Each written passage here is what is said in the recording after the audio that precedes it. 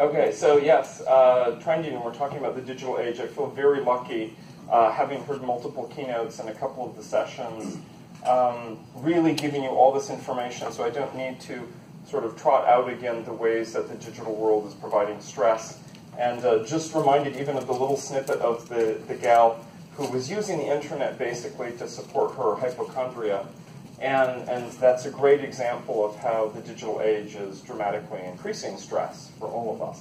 So great, I don't need to convince you all of that, and that allow me to do some other things instead. Yeah, consciousness. So what is it? Are you here?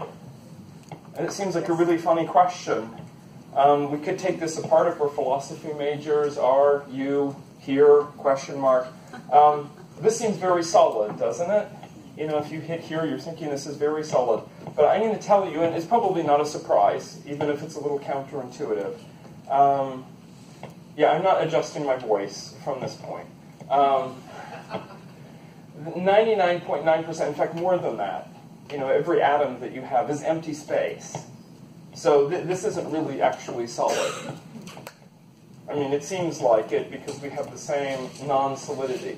So your mobile phone, your house, your car, your pets, your kids, your spouse, if you go on a romantic date, they're also empty space. 99.99%. Moreover, if we go down past the level of the atom, okay, to the quantum level, and there's really two quantum levels, the part that you usually hear about in the news, like quarks and stuff like that, and you can go further, something called quantum chromodynamics. You don't need to know that word, but 90% of that tiny amount of matter that's left over, that too disappears. And it's just energy. So really, almost everything is energy. And then that really asks the question, are we here, and just what are we? I mean, I think we all have a sense, even though scientifically, you know, it can't be proven. Are you conscious, Jane? You know, scientists say you may not be. Yeah, there's no way to prove it. Okay, this is true potentially for any of us. Maybe we're just consciousness, whatever that is. Okay, energy that's self-aware, that has patterns and so on. I don't know, it's an open-ended question. But it does sort of suggest that maybe there's, how many people in this room? Maybe 80? 75? So 75 blobs of consciousness floating in the ether. And then everything else, the matter that we think is here, is just sort of made up. So this little statistic got me really thinking about what is consciousness. And then we're, of course, going to get into the psyche with Jung. What do you have to say about it? Well, first of all, we might wonder, like, how do we experience consciousness? And I love in science, philosophers come along and they talk, especially here in England, you have some atheist philosophers who are really well known. And, you know, they make arguments like nobody is really conscious, or, you know, consciousness like it's a thing you can put in a box and sell it. But we experience it all the time. We wake up in the morning, you know what it's like when you're half asleep? You're sort of conscious and you're sort of not. What about when you're driving to work? How about walking up here? Do you remember the route, or was it sort of half-conscious as you went? So we do a lot of half-conscious stuff. Being under the influence of alcohol or drugs, that can alter your experience of what's going on. Anyone done lucid dreaming? I think once, like 25 years ago. It's sort of, you know, you're inside your dream and you know that you're inside your dream. Yes. Naomi Quank and the concept of being in the grip. So somebody does something really wild, they get enraged, they do something very weird for them, and then they say afterwards, that wasn't me. That was like a different consciousness. Who was that? Enjoying flow. You sort of know what this is. If you're a musician and you really get into the flow, or maybe you're a dancer, maybe it's just a really great conversation, and the time passes, you don't even notice it. So your awareness is shifting.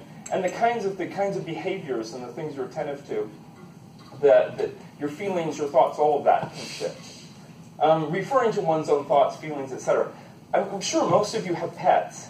And if your pet sees himself in the mirror, do they know that that's them? Our dog figured it out. She used to jump on my parents' bed, and she would bark at her reflection.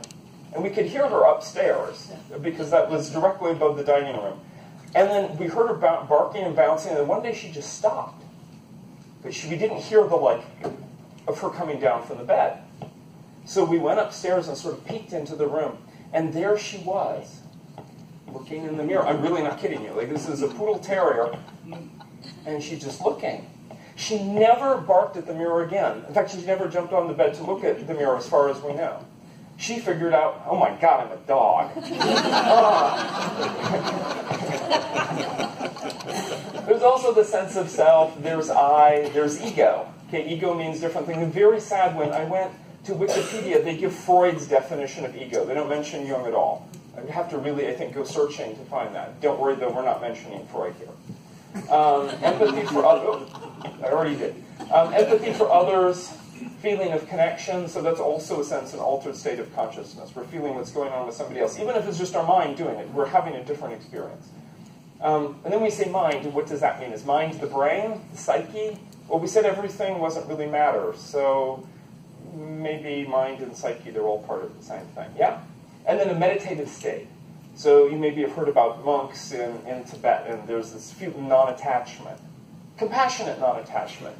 I feel great empathy for you as I don't care.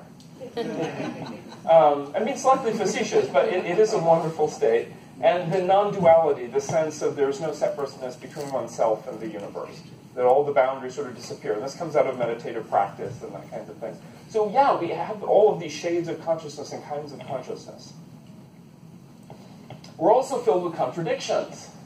You know, this is what keeps psychologists busy. In fact, all of you, well, most of you probably make your living off of these, right? These pieces of baggage. Filters, you know, when you see.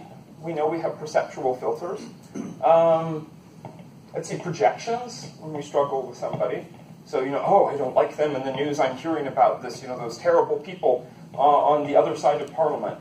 And then there's all of these. Who are you interacting with exactly? Assumptions, when we exist. Oh my God, I exist. We have assumptions, right? We grow up in a particular culture.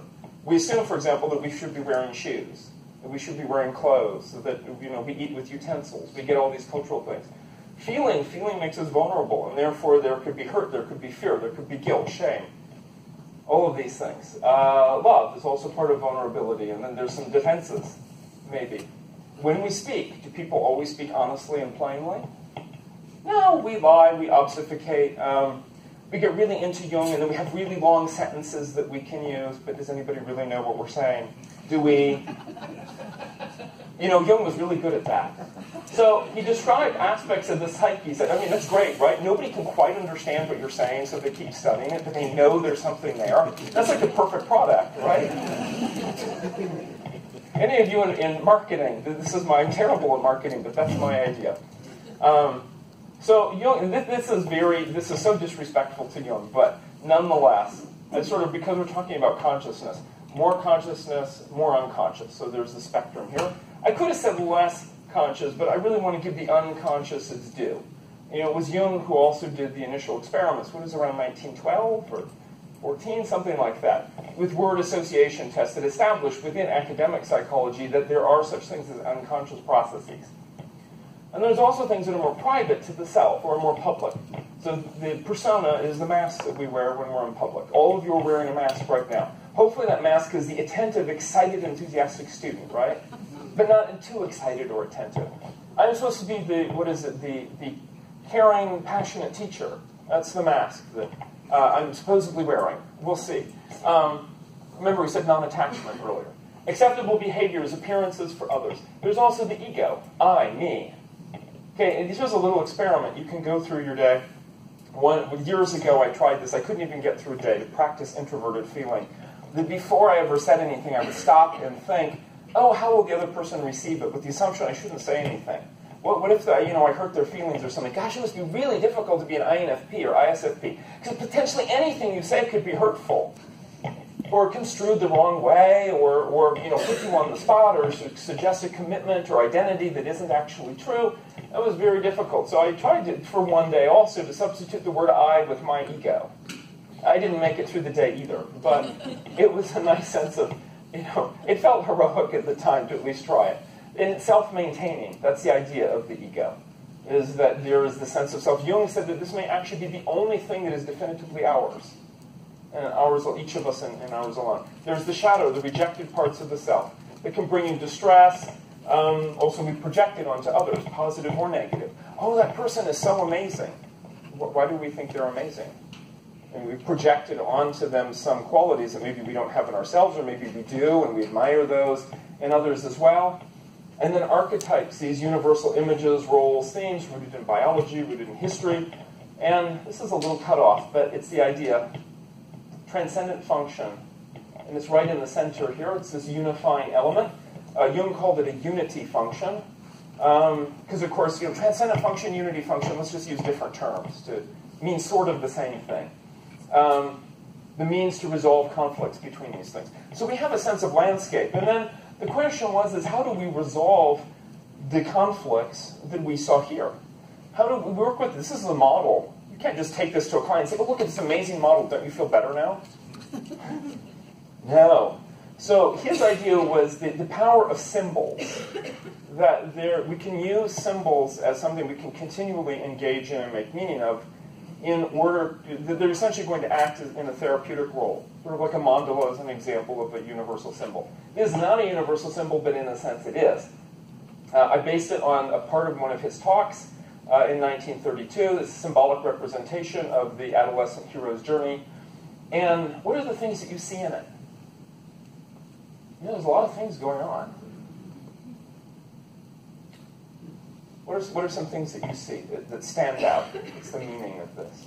I looked first at the top. So the different weather conditions and positives and negatives changing, but overall positive, this is challenges, right? Yes, yeah. So there's a positive attitude towards challenges. And notice that there's, in the box here, some strong, solid lines.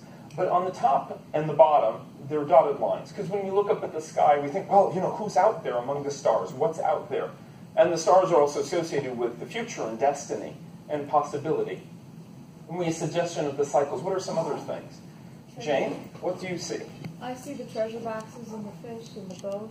Yeah. So there's a couple of stories. Jung sort of described that one of these boxes does contain a treasure, but we don't know which one. One of them contains trash. Okay, that's miserable. You go through all of this work, and you're going to use your spear and overcome this underwater beast, which is called the Makara. And maybe you picked the wrong box, and it's trash. And this one here is a trap. So you have like a 1 in 3 chance for a happy adventure in the end. But, you have your spear here. And what is a spear? The spear, I'm interpreting this also. The spear is talent. So it could be your type talent, for example, or musical talent, something like that. And it's a little boat, but hopefully the weather's going to stay nice. But there are some challenges, too. There's something else in this picture that's really important, it's very symbolic. Yes? Male-female? Yeah, absolutely, male-female. And there are these eyes that are looking. Do we know how teenagers feel? Do you remember that? The sort of self-consciousness? Oh, they're looking at me, and even worse, they're looking at my parents, and my parents are idiots. And then that's reflecting on me. And so there are these eyes, and it's part of this adolescent journey of how we're perceived and how we interact with others. There's also gender here, and it's below the waves. So the question is, we're going to dive in and deal with that and discover that. And they sort of look like islands, but then we discovered that they're actually people's faces. That there's a symbolic, meaningful element to the world and the interactions. It's not just like sex for sex's sake. That there's potential for romance. There's a potential for seeing and being seen, for admiration, for envy, all of those things that come with the eyes and the face. And there are other ways to interpret this too. There was someone who said, what about the seaweed? What is that doing there? I added that because he talked about Gilgamesh and how Gilgamesh went down, he ate the seaweed and allowed him to breathe underwater. And so why not represent this? So really, really interesting, this idea of symbol solutions. And so mandala is a symbol too. Now Jung talked about yoga, and the reason we're bringing this up is because he talked a lot about consciousness in his 4 talks that he gave in 1932. This is not a book he wrote. This is basically a summary translation of his 4 talks. And the first talk, I was really ready to throw it across the room, the book. I mean, even for me, I'm like this, I have no idea what he's talking about.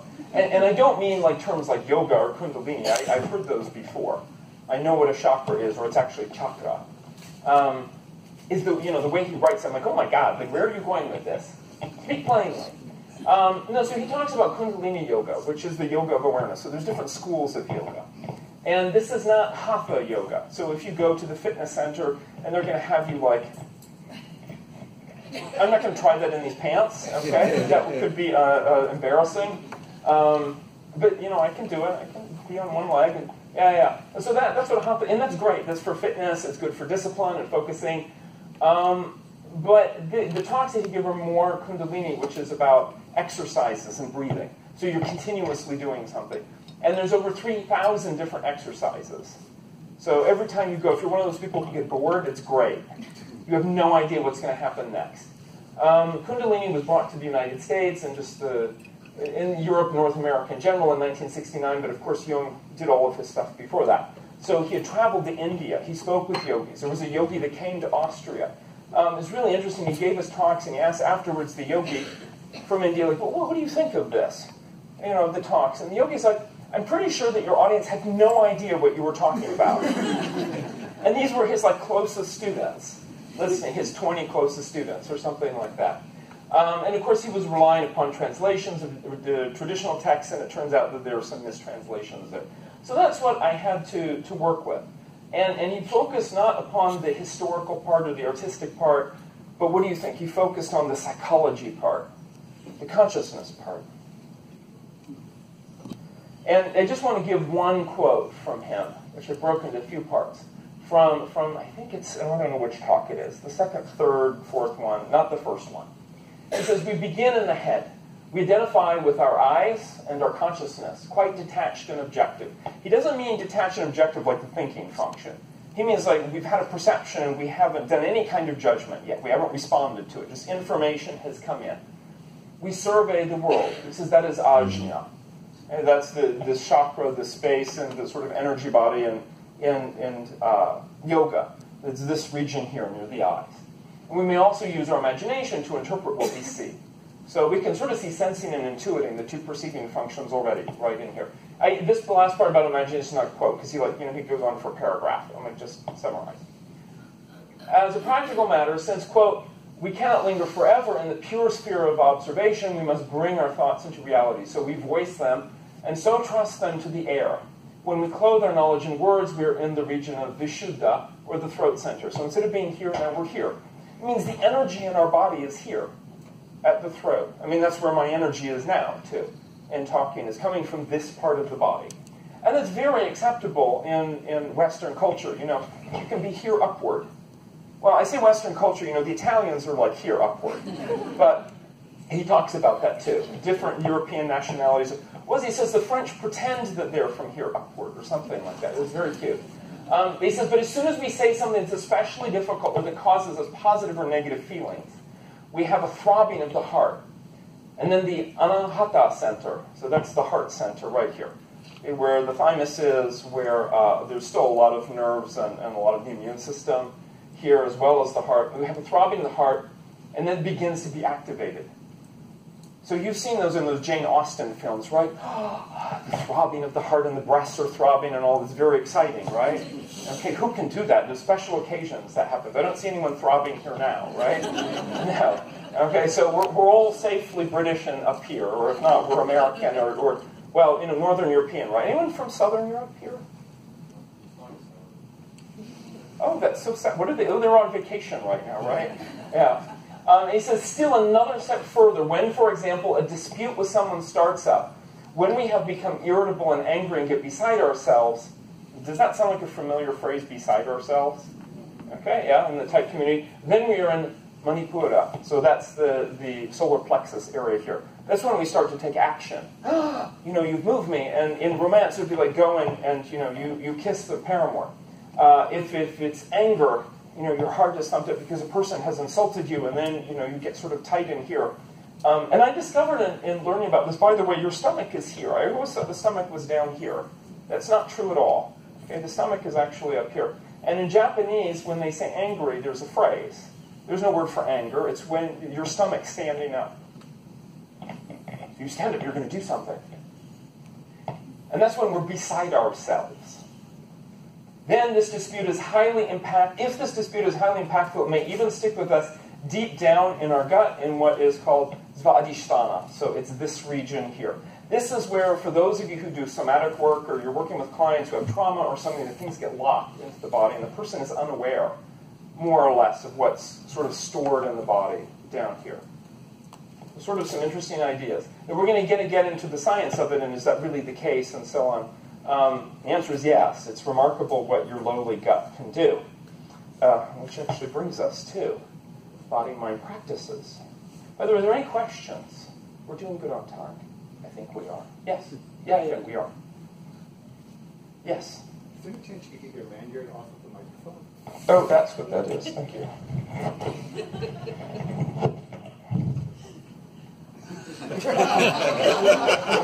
It's a test.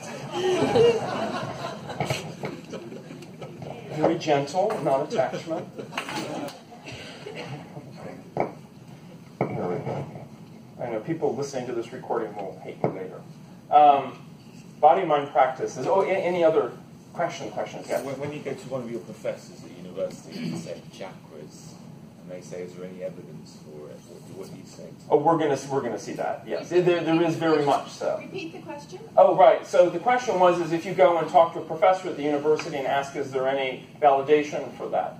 Like, do we have a nervous system that runs through the rest of the body, or is it only in the head? Then the answer, I mean, some of them might be idiots, I'll be honest, especially if they're in philosophy, but I didn't say that. But the answer is yes, physiologically, and I'll talk about the vagal nerve system and so on. Yeah.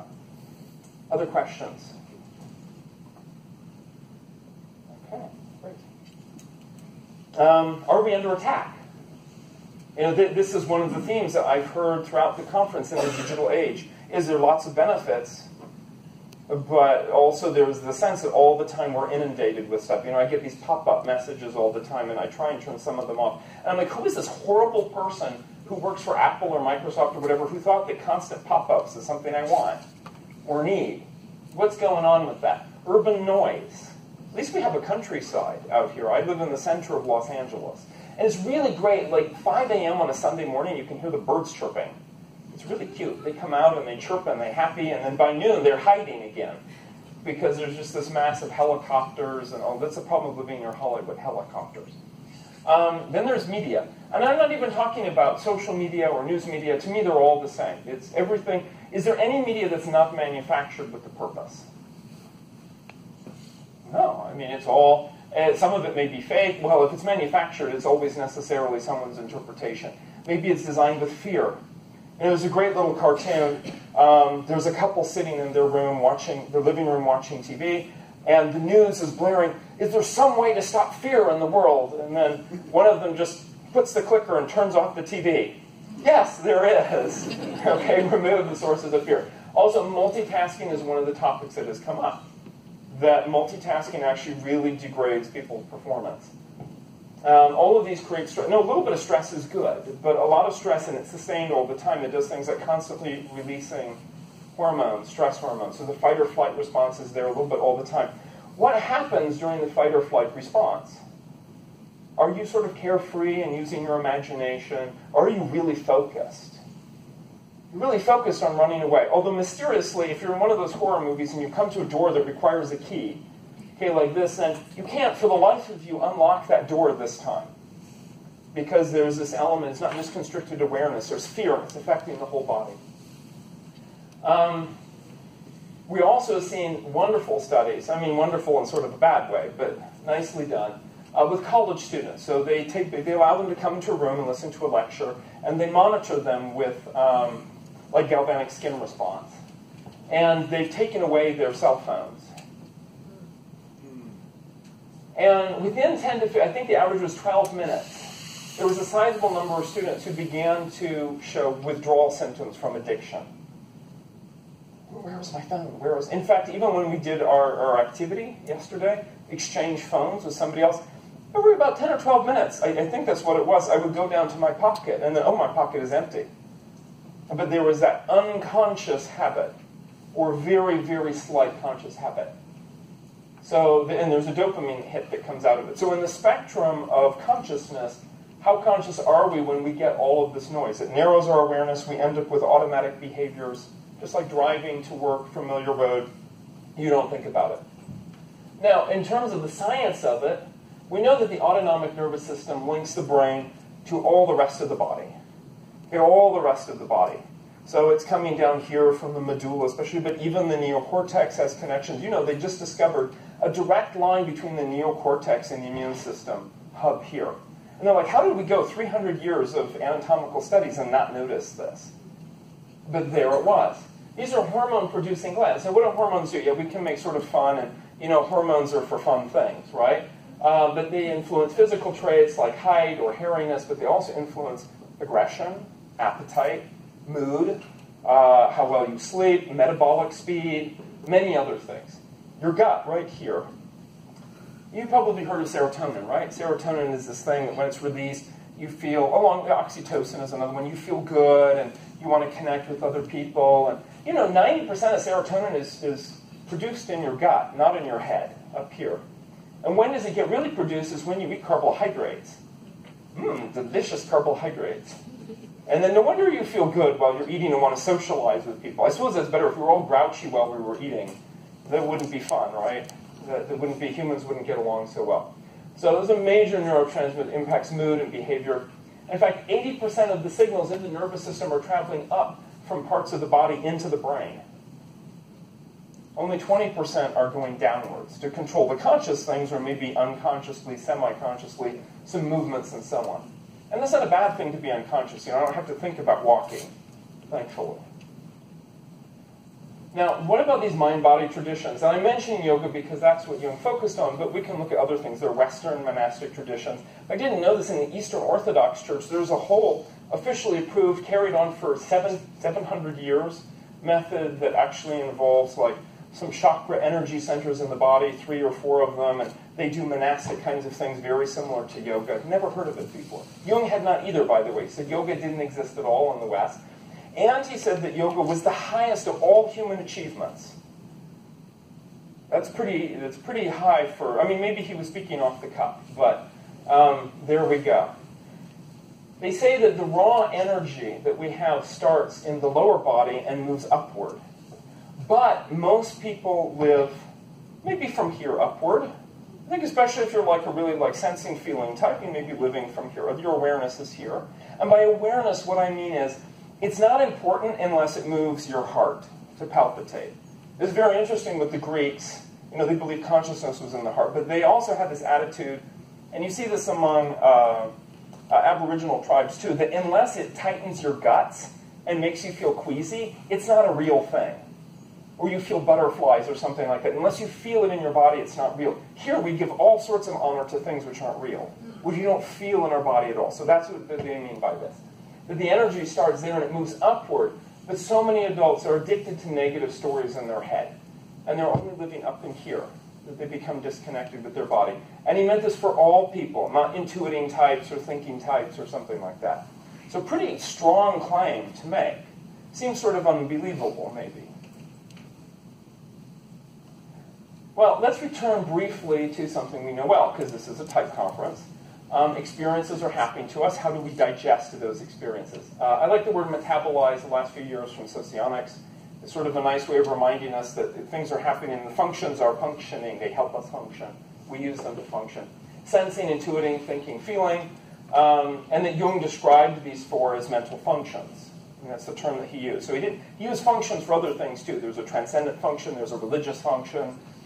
There are a variety of functions. But in the mind, mentally, there are these 4 functions. And then, of course, each of them can come and, we have either more introverted or extroverted attitude, and that generates 8 types, and thus psychological types.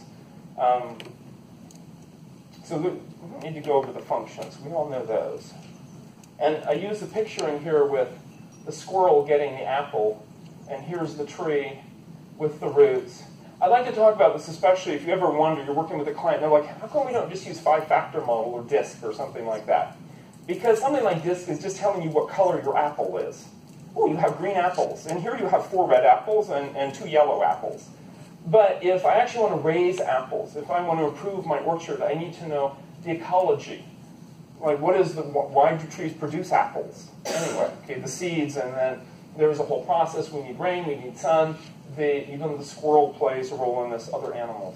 So I think that's what type brings, and what Jung brings. So when he shows that picture of the adolescent hero's journey, that he's showing a process, and we can interpret that in the same here with the functions. We can show those, and visually, and this provides a sense that this is something, it's part of a big picture. It's not just some word, oh, you're a sensing type, or something like that. I have to say, thank Steve Myers for doing the research, because he's so good at indexing specific pages in books. I don't have patience for that. One-sidedness and type. So what is this? And why am I talking about one-sidedness? Because I'm talking about how our attention gets focused. And consciousness, we have a certain consciousness. Okay, Jane's consciousness as an INFJ is different from mine for a lot of reasons besides us being slightly different types. So it's a natural thing. It's part of development. You know. In psychological types, these are all quotations, I try to establish the general lines along which one-sided developments move. When a function habitually predominates, like sensing or thinking, feeling, a typical attitude is produced according to the nature of the differentiated function. So it means as we use it, as we try it out, experiment with it, it differentiates, it gains character. There will be atypical thinking, a typical feeling, sensation, or intuitive attitude.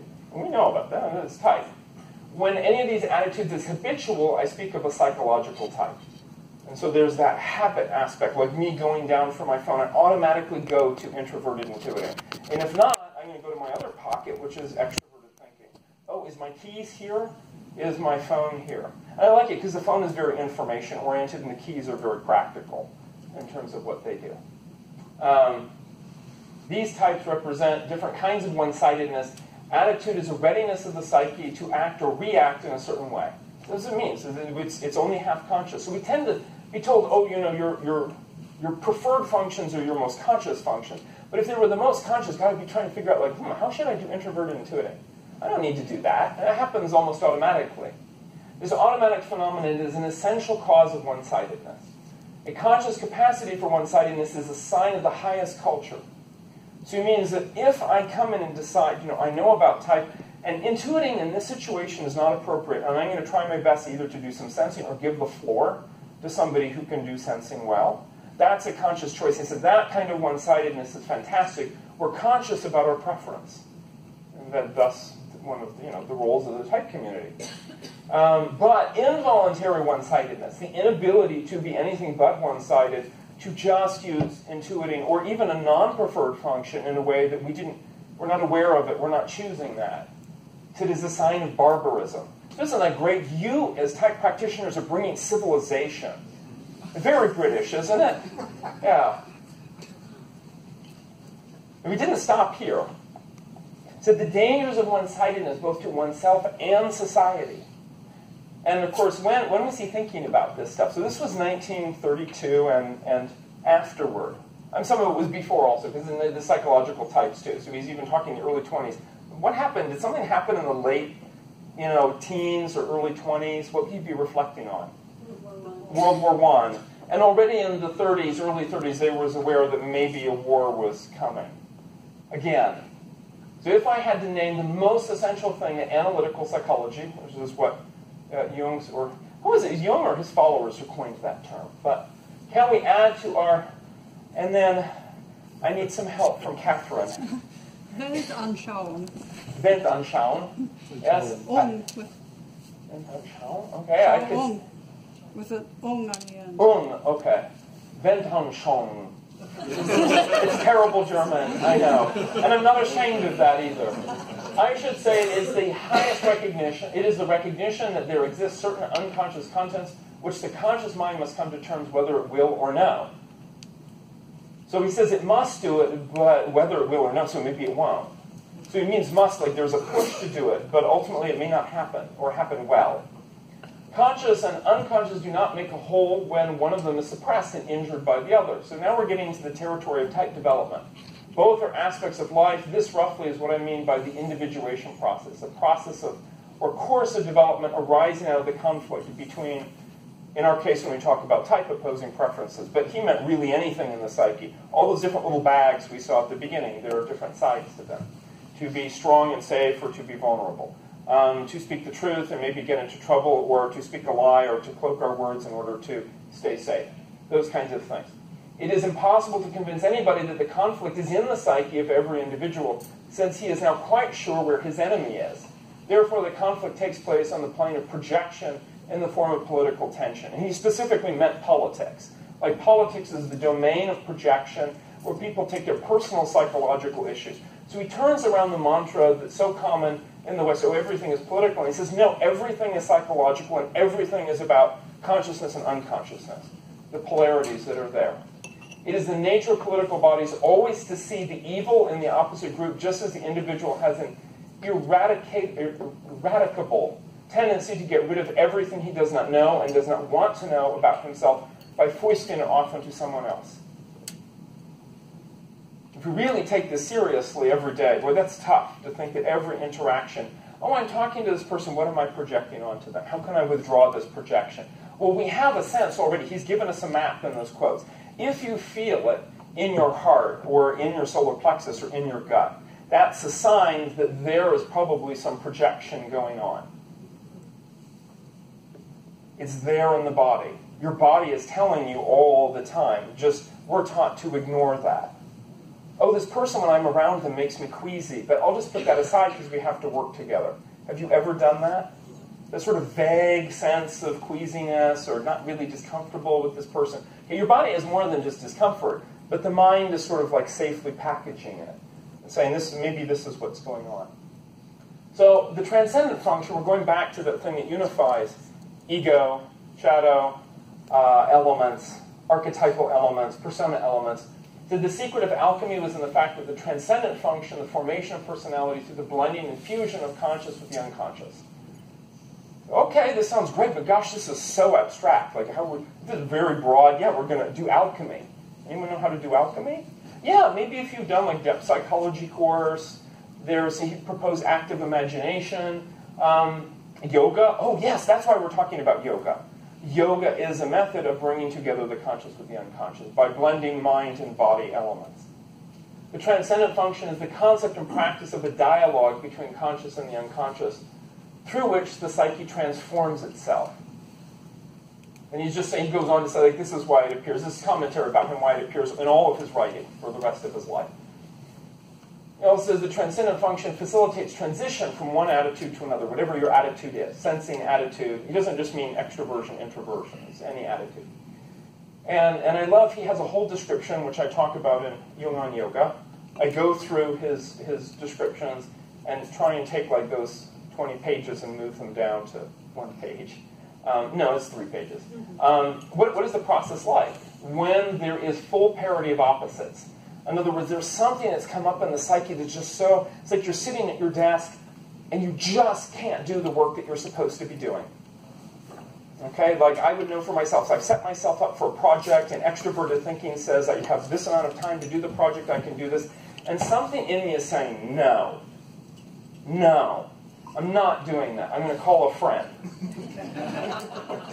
Or you might think, I'm going to go have a smoke, I'm going to play a video game. It came up actually porn. You know, I was glad this porn was mentioned. 90% of internet traffic is porn. Okay, that's what modern technology has brought us, pornography.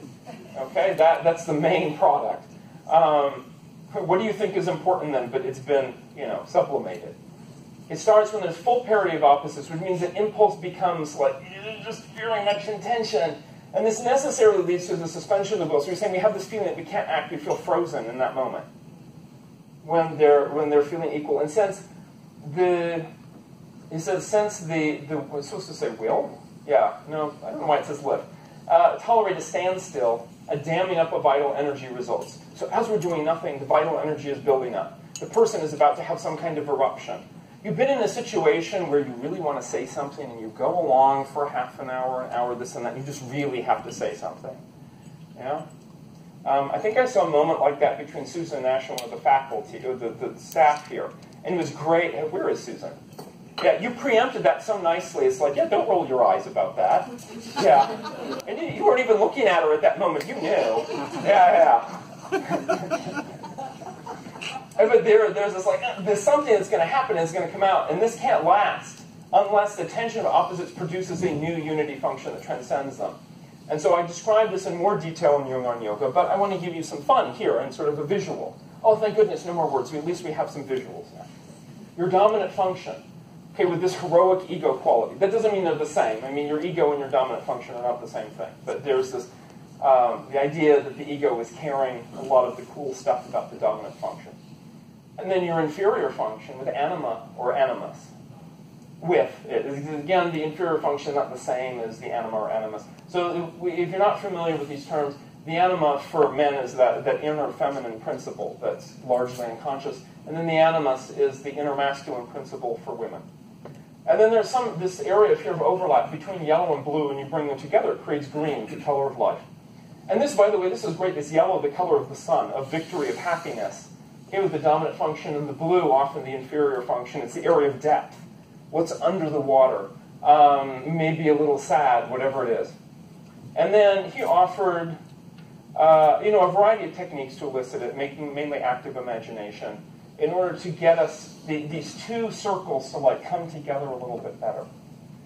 So I'd like you to think about, for just a moment, what are some ways that you in your life have brought together your dominant and inferior function.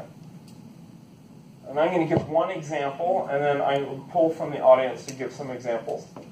One thing I found with me is being dominant, introverted, intuiting, is this idea of having a realization, of learning, and just oh my goodness, this is completely different than I thought. It's like going to another level of awareness about an issue. And what I loved as a teacher is I didn't stand up like I am. I mean, I did some of it, stand up in front and write some things on the board and talk. I would take them outside. And they would do live group simulation, and I would stand back and maybe give them a few cards to sort of screw with them a little bit. And they would go through the simulation for an hour, and then they would come out of it, and we would debrief it, and they would say all of these things, these insights. They didn't realize their fellow students were not really egalitarian. That if they knew there was even the smallest amount of extra credit at stake, or believed that, or in fact they just wanted to have fun, then they're willing to lie, cheat, and steal.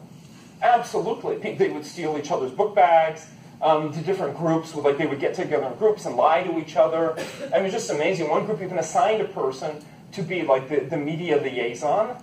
So they told him yes, and they formed a circle that was facing inwards except for him. And he said, but how am I supposed to know what to tell the media? And they said, no, that's the whole point. Just make up something. And I felt that by giving them an experience, that through the experiences then they could have an insight on their own, a realization, as opposed to being, force-fed something. And then in my own life, go and have experiences. And in fact, the more risky or a little bit dangerous the experience is, usually the more I get out of it. Because extroverted sensing is ultimately about actual risks at some point. So we're going to just take a minute to think about one way even you have brought your dominant and inferior functions into your lives together. A better approach to dissect and analyze. So maybe she's really an introverted thinking type, right? No. Okay, that's bringing those things together. What about Isabel Myers? So she had an introverted feeling, dominant introverted feeling. She had this passion, this quest to bring peace into the world and for people to have happier jobs and so on, better fits, by understanding themselves through type. And sort of along the way, she ended up building a worldwide organization where people were attracted to the idea too. It's not like she did it all herself. But there was that extroverted thinking that came in and created this infrastructure. And in fact, isn't the MBTI instrument like this very extroverted thinking? It produces scores, and there's reports, and it's very objective. And so there's a beautiful intersection for Isabel Myers between dominant function and inferior in the MBTI. Any other thoughts? Somebody wants to add an example? I'll give you a sort of possible INTP example. Please. So dominant introverted thinking. So my parents have both had various health issues, and obviously I want to help them. So that extroverted feeling, inferior, wants to help them. But I'm using my dominant introverted thinking to deal with the medical people and make sense and analyse and sort of decide, okay, what's the best route to deal with this to help my parents. Mm-hmm. So I don't know if is that the sort of thing you might... Oh, absolutely. Yeah. And it's a beautiful example because it's something that you came up in your life. Like your parents getting older and having health issues is sort of out of your control. And it's sort of something that happens in our lives. It's a testing point or something like that. And it's also not like, some huge legacy to the world. In a sense, you're doing the extroverted feeling thing, which is that, especially with introverted sensing at the same time, there's a sense of here and now with these two people. This is who I am helping. Yeah. Catherine? And just to add to that specific example, you are also trying to connect these caregivers to the individual people who are your parents. So you're using that connection to help them differentiate your parents from all the other patients that they're seeing. Yeah, very nice. Thank you. Yeah. Yes, please. I have extrovert intuition as my dominant function. So I love going out in the world and creating new ideas and making things happen. But it turns out that, as most people do, I have my own health challenges over time. I developed type 1 diabetes when I was age 8. And it turns out that means you've got to do a lot of self-monitoring, very careful self-monitoring. So if I'm not careful, then I'm getting to do nothing with my extroverted intuition because I'm not at my best health, I'm not at my best monitoring sleep. So I figured out that I spend a lot more time, I think, being aware because of my own life and my own challenges and what I want to go do. I spend a lot more time embracing my introverted sensing so that I can monitor and maintain my own health. Wonderful, thank you. Yeah, and again, that's, those are things that we incorporate into every day that are not like some huge, like on stage, the news is going to come and interview you about it. It's part of your own development process. Now, yes, we'll take one more and then the question. Yeah. Making spreadsheets look human and accessible and friendly to touch. And your type preferences are? ENFJ. So dominant extrovert feeling with inferior introverted thinking. Mm-hmm. And now, how many people do you think out there in the world, or let's just say in the UK, have a chance in their careers or personal lives to actually do some of these transcendent function opportunities? So, for example, Linda presented some stuff around this to the Bay Area APT a couple years ago, and there were a lot of INTJs in the audience. Surprise, okay? No, and it was really interesting because she described some things that were very typical when these come together. And about half the INTJs were like, oh yeah, like I totally do these kinds of things. The other half were like, what? No, what are you talking about? I think I must be an INT. Literally one was like, I think I'm an INTP then. And yet she's like, no, but I'm an INTJ, so maybe the model is wrong. And I think actually what happened is I feel so lucky. What if I were a teacher or professor where I had a prescribed list of things I must cover in a certain way? I didn't have the freedom to teach in a way where I could take the students outside. Then I wouldn't be able to do that. Okay, what if I had 5 children and 4 elderly, sickly parents, and they got divorced and remarried, so 4 parents, and would I be able to even be here now? Okay, so I do think that life at times presents some people more than others with opportunities to bring these two together. So that some of your role also as counselors or coaches or whatnot is to help people see the opportunities in their lives, even with all the constraints that they may have. And sometimes the constraints actually are the origin of where that's going to come in for that synergy. Yeah. Now, I'm going to end with a few things about the value of this. As you know, I use brain imaging technology to take a peek into people's brains. It's always fun. They wear this little cap, or they wear a band, and they maybe do 30 minutes or an hour worth of activities. The last couple of years, it's been great. I've been able to look at teams and organizations and executives. Sometimes there's very high cognitive diversity in a team, sometimes very low diversity in a team, and that may suit the organization's needs as well. It's not necessarily bad, but just saying that. But they try all of these different activities. They do gaming and drawing and communicating, imagining, and I see this interface or something similar. I have a different machine now, but it's still sort of that idea. And so I decided, what about me? Okay, I'm going to wear the cap, and I have interns, so they can run the stuff for me. And I have a baseline. I know what my brain looks like when I'm doing everyday things. And I said, let me meditate for half an hour. Because I've been doing Kundalini yoga for over a year. In a concerted effort, and for a variety of things like 3.5, 4 years leading up to that. And I said, let's find out what's going on in the brain. So the brain networks shift. And the activities I was doing were things that would stimulate the VNS, which is the vagal nerve system. So that's the part of the nervous system that relaxes us for eating and sleeping and good stuff, hopefully that will come with meditation. Mostly I'm just doing not the meditation, but like breathing exercises with the meditation. And it's really interesting because for most people, the first 10 minutes of like concerted breathing exercise is really unpleasant. Because the ego's like, no, I don't like this. No, you can't keep breathing this way. Well, yes, you can. Because the only reason that little voice is scared, and so many people report that the first few times, and even afterwards, is because they know that what carries the ego in the brain, what's called the default network, is going to get turned off.